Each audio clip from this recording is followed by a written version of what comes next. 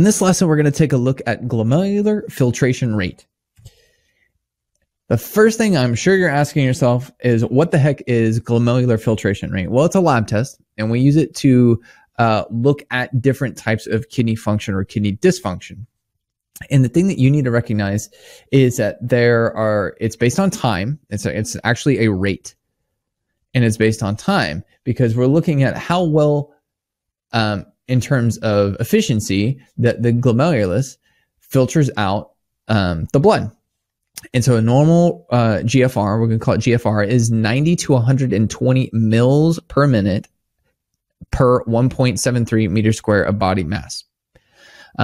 Fancy formula, but this is what you need to look at right here is this number, 90 to 120.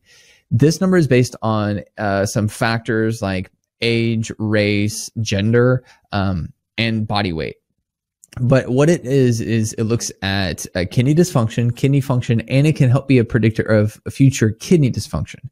So let's take a look a little bit more into how it all works. Well, this is the glomerulus. And what you can see is that you've got blood flow coming in through the afferent arterial, and then you have the efferent arterial here. So blood goes in, and then blood comes out this way. So this is the first stage in filtration. And blood comes in, and it's filtered out to the glomerulus, and it gets all that waste product out, and it goes down this way to the kidneys. So the kidneys are that way. Kidney. They're that way. So blood comes in, filters out, goes towards the kidneys. Well, if you have damage to the glomeruli, what ends up happening is that you have this, all the waste products aren't being filtered out. So you have a decrease in glomerular filtration. You have this increased waste in blood. So you'll see elevations in the BUN and the creatinine.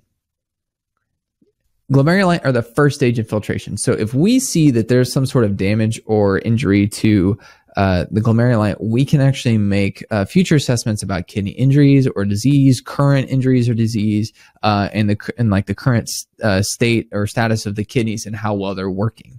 So how are we going to send this lab off? Well, we're going to send it off in serum. So this can be done with your green top tubes, and they can spin down your lavender top tubes, or they have these red top tubes. So they're like this gel here, and it'll actually separate. And the red blood cells are denser than the gel, so you actually get this level of red blood cells. You'll get this gel up top, and then you'll get the serum, and they'll actually pull this value off, right, or this sample off here, and they'll actually test that. Now, you're going to send these with other labs. You're going to send these with your renal labs or your chemistries. You may even send something called a creatinine clearance. And with a creatinine clearance, you're going to need a 24-hour urine. And if you go to the creatinine lesson, there's more specifics on it. But there are 3 things that you need to know about your creatinine clearance. Number 1, it's a 24-hour urine. It needs to be put on ice. And the last thing is you need to make sure your patient voids, and then you discard that sample, and then you start collecting. So you always want to get rid of that first sample. That's the first thing you do is you toss that first sample, you get rid of it, and then you start collecting all of the urine after that. And that's going to account for your 24-hour urine. So what does an abnormal GFR mean? Well, you've got your normal GFR, which is 90 to 120 mils per minute. Times 1.73 meters squared body mass. Well, if you have an increased GFR, meaning that it's greater than 120 mils, it's normally okay.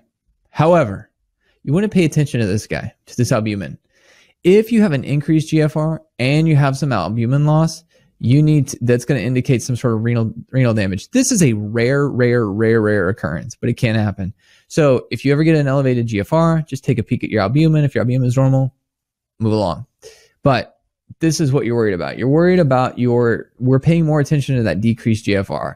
And the thing about the GFR is, depending on what rate the GFR is filtering, it tells us kind of a percentage. So here's a rule of thumb. Anything greater than 90 is normal. It's basically 1 mil per minute equals 1%. Anything greater than 90 means at least 90% of the kidney is functioning. So if you have, let's say you have a GFR of 60, that means 60% is working.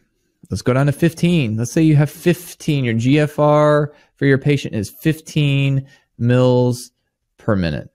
Hey, that means that only 15% of that kidney is working. So it's a really broad rule of thumb, but it's just kind of something it gives you an idea into what's going on with your patients.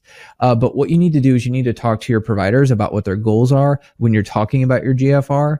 And it also depends on how chronic their disease is.